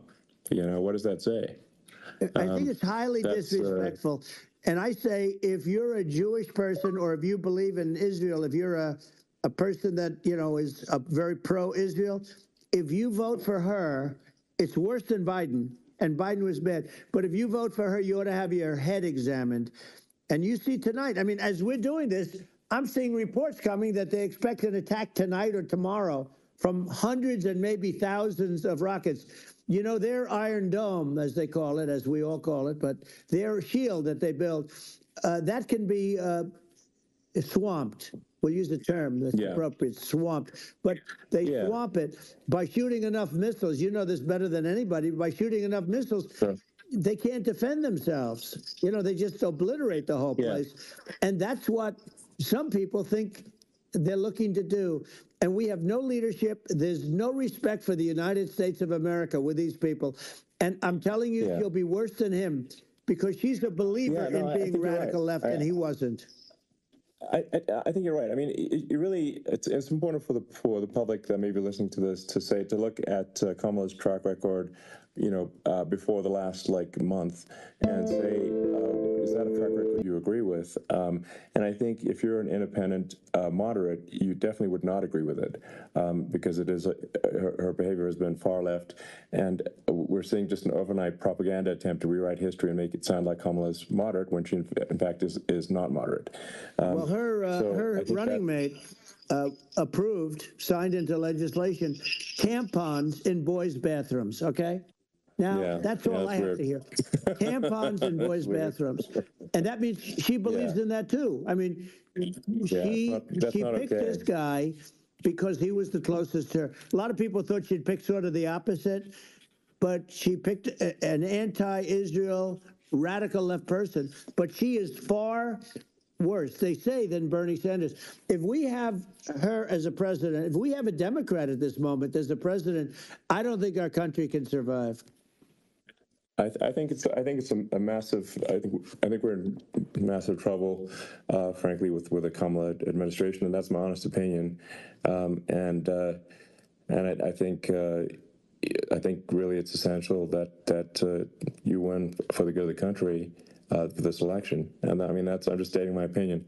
Now, you may have seen this, but I got a letter from the EU Commission, like saying, to not have disinformation on during this discussion that we're having, and there's a lot of attempts to do censorship and to force censorship even on Americans from other countries, and what do you think about that? Well, I know the European Union very well. They take great advantage of the United States in trade, as you know. We, through a different forum, NATO, we protect them. And yet, if you build a car in the United States, you can't sell it in Europe. You just can't sell it. It's impossible. The same thing with our farmers. Our farmers find it very difficult to do business. We have a deficit with them of $250 billion, which people don't know. It sounds so nice, the European Union, but let me tell you, they're not as tough as China, but they're bad. And I let them know it. And that's probably why they notified you. No, they don't treat our country well. We defend them, with Ukraine. So we're in for 250 billion, and they're in for about 71 billion, and they have the same size. If you add up the European nations that, in terms of an economy, it's about the same size, wouldn't you say, as us? And they're and they're in much greater risk. They're right there. We have an ocean separating us from, in this case, the enemy would be Russia. It used to be for the Soviet Union, but let's assume they're close enough. And what happens is they're in for 70-something million. I think even less than that, billion. And we're in for about 250 billion, and it could be a lot higher than that. And I say, why aren't you going to equalize? Why aren't they paying what we're paying? And they're in much more, it's much more important for them because of the fact that, they're right near there. I mean, they're all sort of in that location. We're not. But they should, and I did it with NATO. There were only 7 countries that were paid up in NATO out of 28 at the time. And the United States the United States was subsidizing NATO, tremendously subsidizing NATO. And I said, I went in and I said, you got to pay up. If you don't pay up, we're not going to defend you any longer. I took a lot of heat, but you know what happened? Billions and billions of dollars came flowing in. And I think a lot of the public isn't aware of the fact that the United States pays a disproportionate share of the NATO expenses. And then we get taken advantage of on trade. So think about it. Yeah, well, I mean, the point of NATO is defending Europe, and it's it's like, then okay, well, why is the United States paying disproportionately more to defend Europe than Europe? That doesn't make sense. That's unfair, and that is an appropriate thing to address. Well, when you talk about cost cutting and savings and everything else, I mean, honestly, look, there's nobody that feels worse about the Ukraine situation than I do, because I know it would have never happened. I know Zelensky. He was very honorable to me, because when they went with the Russia hoax and they said I had a phone call with him, he said it was a perfect phone call. It was a great phone call. He could have grandstanded and, said, oh, he was very threatening. He said, no, it was a very nice phone call. I called him up to congratulate him on his win, and you end up getting impeached because these people are lunatics. I was talking about the difference from the people within and the enemies on the outside. In many cases, the people from within are more dangerous for our country than the Russians and the Chinas. If you have a smart president, you're not going to have a problem with them. You're going to do things. Yeah. Now, they've taken advantage of us incredibly, but you're going to do things with the right person. Yeah, well, I think it's obvious that you're a believer and an advocate of free speech, because during your first term as president, you were attacked relentlessly every day, often very unfairly with with false attacks, and you didn't try to shut down the media, you didn't try to inhibit their freedom of speech, and I think that says a lot. Well, the good thing is that you and I have, and some people, very few, we can get the word out. Although sometimes it's hard because they don't want to print it, like we're having a great conversation right now. Kamala wouldn't have this conversation. She can't because she's not smart. No. She's not a smart person, by the way. She can't have this conversation. And Biden, we don't even have to talk about it. I mean, he couldn't have this conversation. He would have given up on the first half of a question. He would have walked out. He would have said, "Where am I? Where am I going?" So anyway, but no, he wouldn't have this. That's true. Not a lot of people would have this conversation, but we cover a lot of territory. But the beauty is that we can have a conversation, and I'm able to get it out without, because I get treated unfairly. This is a really big point. You can actually have a conversation with you. Yeah, it's nice, isn't it? And you can't have a conversation with Biden or Kamala. It's like it's not possible. That's true. So this is like talking to an NPC. No. So it's just impossible. Well, but think of it. We need a man or person who's unbelievably sharp in order to stop all the nuclear danger and all the dangers that I'm talking about. And I got along with all these. I got along with Kim Jong-un. We had dinner. We had everything. And he really liked me, and I got along with him really well. By the way, he's the absolute boss over there. A lot of people said, "Oh, do you think he really?" Yeah, that's for sure. Let me tell you, I saw things that you don't want to know about. He is the boss. But we had a good relationship. And he doesn't like Biden. He considers him a stupid man, he said. He's a stupid man. Well, at least he speaks his mind. But, in this country, you're not sort of allowed to say it, but I guess you are. You should be allowed to say it if it's true.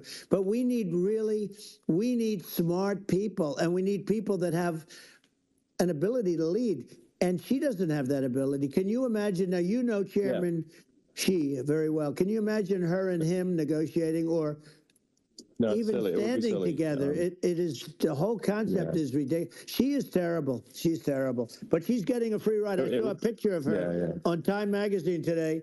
She looks like the most beautiful actress ever to live. It was a drawing.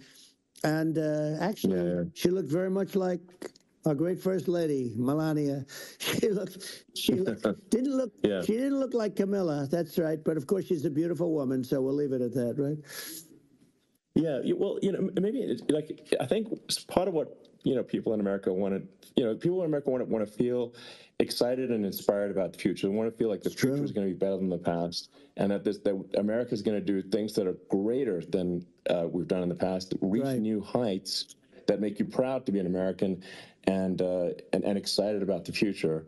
They want the American dream back. They want the American dream back. More important than anything else, it's like you don't have that today because the people, they've been just sucked. They see incompetent people running our, the Biden thing is very interesting. People just found him to be incompetent. And when I debated him, I was like, is this for real? It was. Yeah, it was just absurd. But I think there are some grand projects that we could do. I mean, I think we could build a base on the moon. We could send American astronauts to Mars. We could build high-speed connections that are more advanced than anything else in the world between our cities, so people have fast transport. It's possible to solve traffic with tunnels. We already made great progress in Vegas doing that, and and just do things that are exciting and inspiring and make the future feel like it's better than the past. Well, I saw what you did in Vegas, and I'll tell you, it was amazing. I got to see. I took a big glimpse at it, and it's incredible. It's incredible, and you could do that all over. You could do that all over. It's deep. Yeah. You don't even need much structure, assuming you're in the right areas. No, it's straightforward. It's amazing. I think we could do some things that like China's got incredible high-speed rail between its cities, but I think it's actually possible with tunnels if with deregulation, with an ability to actually, where it's legal to actually do the tunnels. I think you could have high-speed tunnels that are actually better than anything else in the world for high-speed transport between cities, and that would be something that Americans can say, wow, okay, we've got something that's cooler than anyone else in the world. That's the kind of thing that makes you proud to be an American. And much safer than surface trains, where there is a danger there, with people, with crazy people. Yeah. It's much safer, much better. And, it's sad because I've seen some of the greatest trains. I find it fascinating. And I've seen the systems and how they work, and the bullet trains, they call them, I guess. And they go unbelievably fast, unbelievably comfortable, with no problems. And we don't have anything like that in this country, not even close. And it doesn't make sense that we don't. Doesn't make sense. Yeah, and I think also, like, there's, I'm kind of hopping on the excess regulation, but I think something that I think people can generally understand is that what happens with laws and regulations is that there's more and more of them every year, and unless there's a process to clean them up, eventually everything becomes illegal, and that actually it slows down the development of new technologies. I mean, if you take the sort of, like, I think there's room for some reform at the FDA for improving the speed with which we approve drugs that could help save lives and improve people's lives. And I worked very hard on that. We got that down to the lowest number ever, and we got therapeutics approved in the FDA that people can't even believe the speed. But I took them on. I don't think they like me too much, but I got things approved in the FDA at numbers that they wouldn't believe. And it's a very bureaucratic group. Actually, it's a fine group of people in many cases. I got to know a lot of them, but I was pushing them really hard for Regeneron, for so many different things that were really pretty amazing. But the FDA takes too long. It's 12 years to get a product approved. I got it down to 4, and I got some things done very quickly. But it's really something that is going to have to be worked on because it takes too long. Just takes too long. Yeah, it just takes too long, and you end up in the same with the approval, but it just it takes years instead of something that I think could potentially take months, that improves people's lives. Yeah. I think I just wanted to sort of hop on this point that, like, there has to be an active process for reducing rules and regulations, because otherwise they just keep building up every year, and you get, like, hardening of the arteries, and eventually everything's illegal or takes forever, and then we just ossify as a society. We can't make any progress, and it's a really big deal. Well, Elon, just getting back to the FDA for 1 second, I got something done called Right to Try. This is where you can go in, and if you're terminally ill, you can use a space-age, medicine or whatever it may be. We have the best doctors, the best labs in the world. We really do. But people would go to other countries because you couldn't use the product, even if they thought it worked, because it's going through the FDA. I got it approved where you can, you basically, look, nobody wanted it. The doctors didn't want it because of the liability. The country didn't want it, our country, because they didn't want to get sued. These are people terminally ill. The insurance companies didn't want it, and the pharmaceutical companies, nobody wanted it. I got everybody into a room, and we came up with an agreement that you won't get sued. And also, they didn't want it on their record. If somebody's terminally ill and they die after taking a drug, they didn't want that on their record. So we set a separate list if somebody was, so it wouldn't count as a negative. Okay. And as you know, we got it done. We have saved Right to Try. They've been trying to get this done for 58 years, and it sounds simple, but it wasn't, because the insurance companies, nobody wanted it, but we got it done. Somebody you sign a document that you're not going to sue the insurance companies, the country, you're not going to sue anybody. And we got it done, and we're saving tens of thousands of lives. Right to Try. Hopefully you never need it. But if you do, you don't have to travel to Asia. People, if they had money, they go to Asia, they go to Europe. If they don't have money, they go home and die. That's what happened. They'd go home and die. Yeah. Well, I mean, and actually, to give Europe some props here, it's like, if a drug is approved in Europe, which has a crazy amount of regulations, it should obviously be approved in the U.S. Yeah. I mean, they got more regulations than we do. So why would a drug be approved in Europe and not in the U.S.? That's crazy. Well, we did it. We did something that really, they've been trying to do it for 50 years, and they just couldn't get it done, and I got it done. and it's really something. But you're right. Some people go to Europe because a drug isn't approved here, but it's approved in Europe, and it's a drug that, generally speaking, would work. It's pretty crazy. Absolutely. You're right. And I think so long as people are properly informed of the pros and cons, and like these are the risks, these are those are the risks, and like you make your own decision. That makes sense. Well, I think just, in sort of closing up, and by the way, I'm looking at the numbers. You got a lot of people listening. I hope you don't get nervous, because you got a lot of people listening to you right now, like 60 million or something. What is that number? That's crazy. It's amazing how you can see that right away. What is the number? Wow.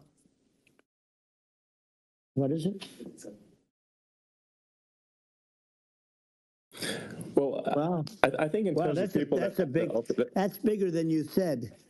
You said 25, and you're much more than double that number, 25 million. I think you're going to be 60 or 70, and I guess over a period of time. Hey, I congratulate you. Do I get paid for this or not?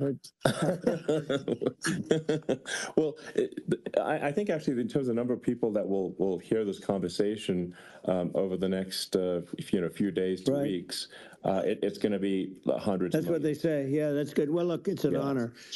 I just ask this: are you better off now, or were you better off when I was president? Nobody's better off now. People, we put out polls on that, and nobody's better off now. Inflation has killed it.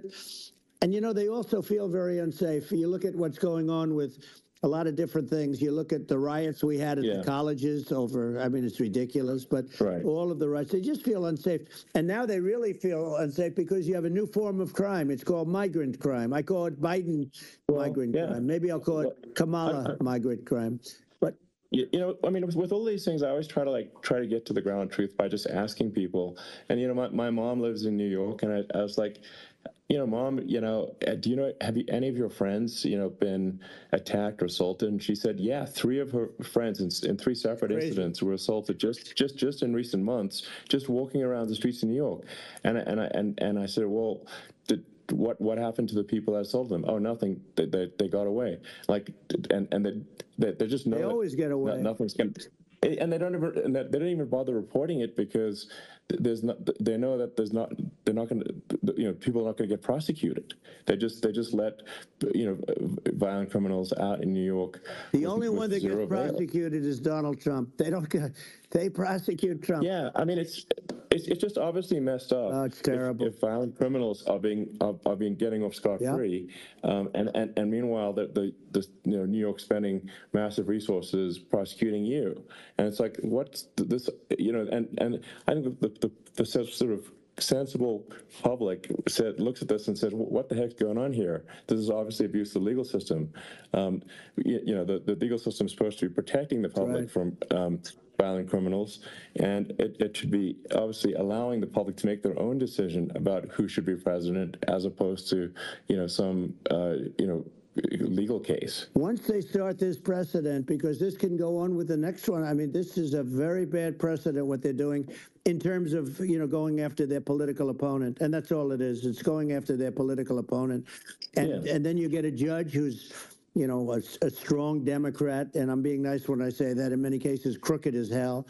But you get a judge and you go into an area where a Republican gets 3 or 4% of the vote, and you'll have a jury pool with people that hate Republicans or hate. It could also be the other way, though, because it could start the other way in areas where they hate Democrats, and you get into a Pandora's box. It's a very dangerous thing for this country, and a very dangerous thing even for the state. New York City is losing. New York City and state lose a lot of business over what they did to me, because these people say, we don't want that to happen to us. That's no justice system. You have an unfair system of justice, and it's costing New York State a tremendous amount of money. People are leaving and companies are leaving, and they won't come back. So, all of that stuff is important. But the economy now is the big thing, and we can turn that economy up so fast, and people are going to be back again. We're going to get rid of inflation. I think there's a lot of opportunity. Right. Absolutely. So. And I just want I want to congratulate you. You've done an amazing job. You have definitely got a fertile mind. We can talk. You and I can talk about rockets. It's kind of you to say. Thank you. Tunnels. We can talk about tunnels and rockets and electric cars. So many things. and now you're into the AI, and that's going to be another beauty, I'll say. So it's an amazing thing you've done, Elon. It's an amazing thing, and I congratulate you. I mean, thank you. And well, I mean, I just say here, here's to an exciting, inspiring future that people can look forward to and be optimistic and excited about what happens next. And that's the kind of future that I think you will bring as president, and that's why I endorse you. Well, I appreciate that. That endorsement meant a lot to me. Not all endorsements mean that much, to be honest. Your endorsement meant a lot. And, we have a phrase, make America great again. It's pretty simple, but it really says that we want to make America great again. And we can do it. We can do it now. But if we were going to suffer another 4 years like we've suffered for the last 4 years, I'm not sure the country can ever come back. That's how bad it is. It's so bad. We have to do a lot of things. I think that's a very real risk. Yeah, it's a big risk. It's a very real risk. Yep. And it's, I'd just like to note to people listening, like, I've not been very political before, and if you look at my record, I've actually been, I'm not like, some they try to paint me as like a far right guy, which is absurd, because I'm like making electric vehicles and solar and batteries, helping with the environment, and I actually I supported Obama. I stood in line for 6 hours to shake Obama's hand when he was running for president, and so it's not like I'm like some sort of dyed-in-the-wool long-term Republican. I call myself, historically a moderate Democrat, but now I feel like we're really at a critical juncture for the country. I think a lot of people thought, the Biden administration would be a moderate administration, but it's not. And obviously, we're just going to see an even further left administration with Kamala. That's my honest opinion. I mean, her dad is literally. She was brought up as an actual. Her dad is a Marxist economist. You can Google it. I mean, it's not we're not making this up. That's how she was brought up. So, and we want to have a future that is prosperous. And I think we're just at this critical juncture, and I think this is a case of America is going to at a fork in the road, and true. And I think it will take the path to, like, you are the path to prosperity, and I think Kamala is the opposite. Then that's my honest opinion. I'm gonna get attacked like crazy, and I've also experienced quite a bit of lawfare myself, but I'm just trying to tell people my honest opinion, and I haven't been really active in politics before. And I'm just trying to point out that my track record historically has been moderate, if not moderate, slightly left. And so this is to people out there who are in the moderate camp to say, I think you should support Donald Trump for president. And I think it's actually a very important junction in the road, and we're in deep trouble if it goes the other way. Well, I want to thank you. And, I actually always did think of you as somewhat left. I must say that. So it's Yeah. even more of an honor to have your endorsement. I know how strong you feel about it. But, when you think of her, San Francisco, 15 years ago, I had a great friend, Bob Tish. He said it's the greatest city in America. And now it's almost not livable there. And California likewise. And she was involved in the destruction of San Francisco and the destruction of California. And she will be involved in the destruction of our country if people are so unwise as to elect her. And I hope that doesn't happen. And I hope the elections are going to be run honestly. And we're going to turn this country around. We're going to do things and we can do it fairly quickly. And we have to get rid of the criminals that have been, given to us by other countries as they laugh. They laugh at us. They think we're stupid to accept these people. These are radical, stone cold killers in many cases, and terrorists. And they're in our country by the hundreds of thousands. Yeah. And we have to take them out. Yeah, I mean, if I could summarize it, perhaps, I think these are issues that I think most people in America would agree with, which is that we want safe and clean cities, we want secure borders, we want sensible government spending, we want to restore both the perception and reality of respect in the judicial system, stop the lawfare, and I think that's like, and how are those even right-wing positions. I think those are just that's just common sense, and that's. I mean, would you agree with that? 100%. I don't understand. You know, the whole, they call it progressive. They don't like the word liberal anymore, but call it liberal or progressive. I don't understand how somebody could say that it's okay for them to empty prisons into our country. And again, I told you their crime rates all over the world are going way down, which makes sense. In fact, the next time what we'll do is if something happens with this election, which would be a horror show, we'll meet the next time in Venezuela because it'll be a far safer place to meet than our country, okay? So we'll go, you and I will go and we'll have a meeting and dinner in Venezuela because that's what's happening. Their crime rate's coming down and our crime rate's going through the roof, and it's so simple. And you haven't seen anything yet because these people have come into our country and they're just getting acclimated. And they don't know about being politically correct law enforcement or lack of law enforcement. And our police, I have to just end with this. We have great police. We have great law enforcement, but they're not allowed to do their job. They have to be able to do their job without being destroyed. Well, absolutely, and it's obviously demoralizing if you're a police officer risking your life to arrest violent criminals who could kill you and do kill you sometimes, and then you arrest the violent criminal, and then the DA doesn't prosecute and that's let the guy out. Well, then like why should a police officer risk their life to arrest a violent felon? Well, even worse, Elon, if nothing's going to happen. Even worse, they prosecute the police officer. They go after it and they prosecute the police officer and they take away his pension. They take away his job. He loses his family. He loses his house. Well, I thought it was very telling, like incredibly telling, that when there was that case where sort of a gang of thugs beat up police officers. I think it was in Times Square in New York, and then nothing happened to those guys. They were let out, zero bail, and I think a bunch of them were given free tickets to California. Well, what is I mean, that is a gross indignity against the United States, and that's how. I mean, this is insane. Like, have we lost all pride? How can such a thing be allowed to occur? I've never seen anything. You know, we see where they get shot. It's a very dangerous profession, but it's something they're very proud of, and they want to be able to do their job. But I've seen them get shot. I've seen a lot of things, but I've never seen where these guys are standing in the middle of a big street, everybody watching them, and they're literally boxing, like punching, stand-up fighting a police officer. There were two of them, and you had about six of these guys, and they're punching the hell out of them. And in their own country, they would be dead if they did that. They'd be shot. They would be shot instantly. And, you know, they come from these countries, and it's taking them a while to realize that we don't do that in this country. But in their own country, if they stood on a street and had a fight with a police officer, they would be shot. There's no political correctness. And it's such a sad, it's such a sad thing to see. And that's the reason you have crime, by the way, because we don't do anything about it.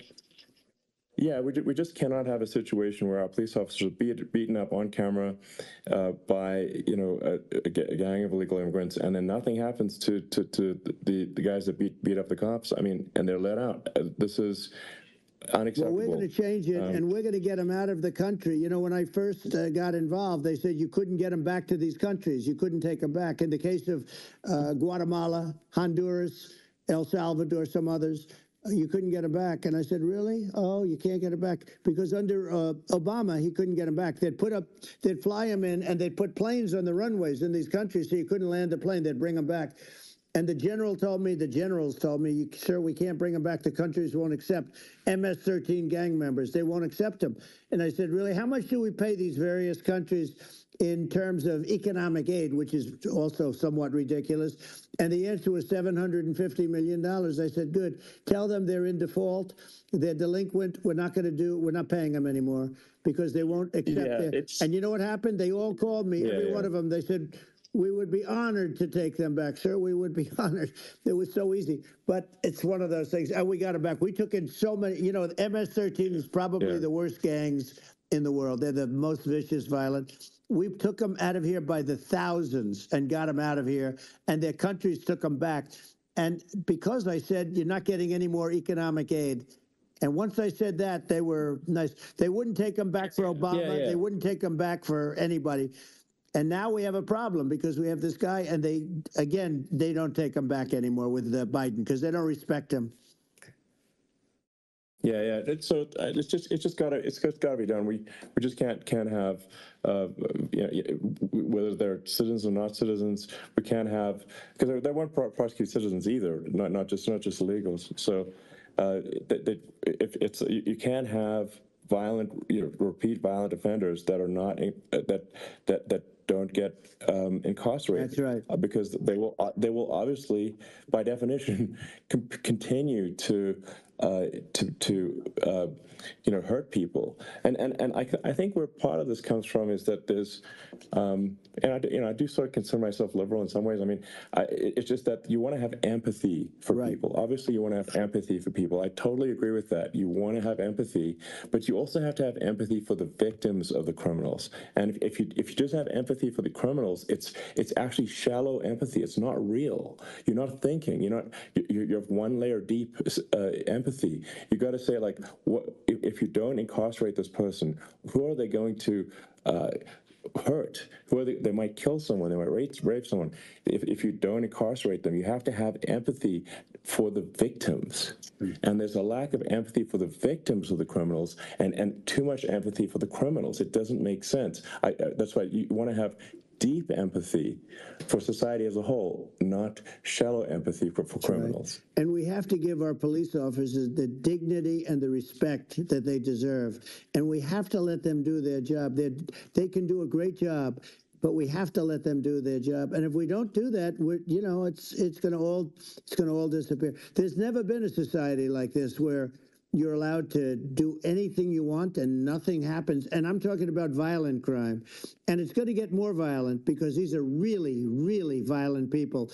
And we're going to get them out of our country, and we're going to get them back to because they were sent here by the presidents and by the various people that run those countries. And I know every one of those guys.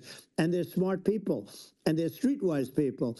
And they really think that the USA is stupid. They think we're run by stupid people, and they happen to be right. But when I was there, we had no problem. We got them out. We took out thousands of MS-13 gang members. We brought them back. And now, again, it's the same old story. We don't do it. And they actually gave them a big increase in aid. They raised it up to billions of dollars, and they get nothing for it. So, I hope everybody's going to vote for Trump, and we're going to get this country straight. Yeah. And I didn't need this. I didn't need this. I had a very nice life. I didn't need to go through court systems and go through all the other stuff and run at the same time. I have to run. I have to go through fake trials with, in some cases, corrupt judges, totally corrupt judges. I didn't need it. I had a nice life. I have great locations. I have beautiful oceans that I have places. But I felt it was important. And if I had to do it over again, you probably think I'm crazy for doing it, actually. But if I had to do it over again, I would have done it over again, because this is so much more important than me or my life. We're going to save this country. This country is going down. And these people are bad people that we're running against, and they're liars. They make statements. They do things that are so bad. They say they're going to make a strong border. They say they've been great on the border, and they've been the worst in history. They say they're going to stop crime. Like, the facts speak for themselves. It's so incredible. Speak for themselves. Like, it's gotten to the point where people just don't even bother reporting crime in a lot of cities because they know nothing is going to happen. That's what I hear anecdotally from people all the time. It's just my values. I'm just saying to people out there, like the things I think are important for the future is, like, we've got to have safe cities, we've got to have secure borders, we've got to have sensible spending, and we've got to have deregulation, and so we can have a prosperous future. And then we want to have some exciting, sort of moonshot projects that people can get fired up about, and that's the future I'm looking for. And I'm pro-environment, but I'm not against. I'm not like, I don't think we should vilify the oil and gas industry, because they're keeping civilization going right now, and but I do think we want to move at a reasonable speed towards a sustainable energy economy. Those are my values, and I think so I mean that's. why I'm supporting you for president. You know. Well, I appreciate it. We're going to give incentive to companies to come into our country, not to leave our country. We're going to be giving tremendous incentives. We want companies to build here, not to build in other locations, and we want to create jobs. And again, it's about the American dream. You don't hear about the American dream anymore, Elon. You don't hear. You're the American dream in the truest sense, but you don't hear about the American dream anymore, and you're going to hear about it. People, they need that incentive to go out and do it, and they're going to love their lives. I mean, they're going to look forward to getting up in the morning and going to a job that they love, not a job that they can't stand, or not any job at all where they have no money, where they literally have no money, and then they end up with violence and lots of other problems. No, we're going to do some great things, and I learned a lot in the first. We had a great economy and all of that. We rebuilt the military, we did so much, but I also learned the best people. I learned the good people, the smart people, the dumb people, the people that can do things. The people, you learn. When I first came in, I tell people I was in Washington, D.C. only 17 times, according to the fake news media. I was in 17 times. I never stayed over. And you don't know people. You rely on other people to give you names, and then you realize the people you relied on weren't so good. Now, we had great people, but we also had some where I wouldn't have, used them had I known. Now I know everybody, and I think we're going to really turn things around fast. We have no choice, otherwise we're not going to have a country. And I really appreciate this. To me, it's been a lot of fun being with you. You're an amazing guy. You've done an incredible job and a great inspiration to people. A great inspiration, and I hope you keep going and just continue to do well. And we're going to have a big election coming up, and I think November 5th will be the most important day in the history of our country. I think that election will be the most important election, and I think it'll end up being maybe the most important day in the history of our country, because if we don't win, I just feel so sorry for everybody. No, I think we're at a fork in the road of destiny of civilization, and I think we need to take the right path, and I think you're the right path. So I think that's what it comes down to. Thank you very much, Elon. It's a great honor, and we'll do it again sometime. And it's been really fun, and I hope you got a lot of viewers. I hear you got a lot, but I hope you got I know you got a lot of them. So I appreciate it. I'll see you soon. All right, sounds good. Thank you. Thank you, Elon. Thank you very much. Bye.